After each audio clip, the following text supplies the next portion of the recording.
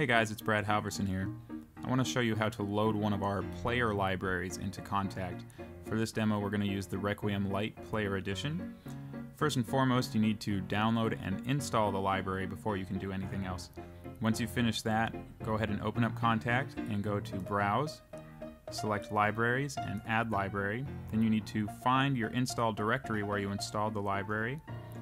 Select the library folder and hit Choose. And now it's going to go ahead and add the library into Kontakt. You're not ready to use it yet though. What you need to do is actually activate it. So go back to your confirmation email, scroll down so you can see your serial number, and then go back into Kontakt here. Hit activate, and now we have to enter our serial number.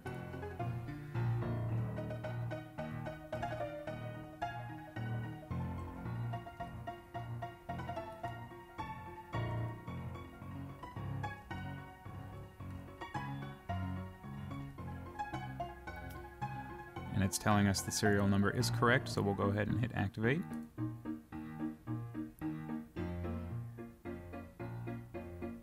And it's been activated successfully. So what you want to do now is just quit Kontakt and reopen it. And once you've done that, the library will be good to go. And just to demonstrate, I'll go ahead and load up one of these instruments here.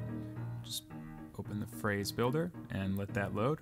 And as you can see, we're all set and you are ready to play.